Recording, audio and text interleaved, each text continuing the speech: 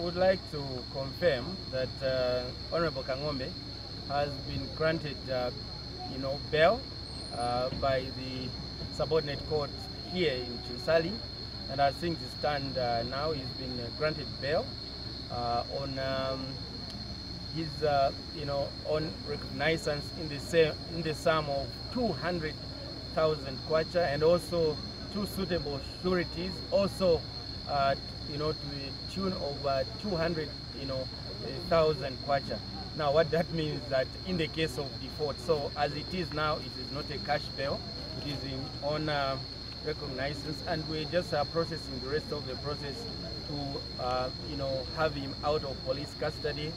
And the date for trial has been set for 25th of November 2020. So on our part, we are eagerly looking forward to the commencement of this trial, so that we can, vigorously and robustly, defend our client.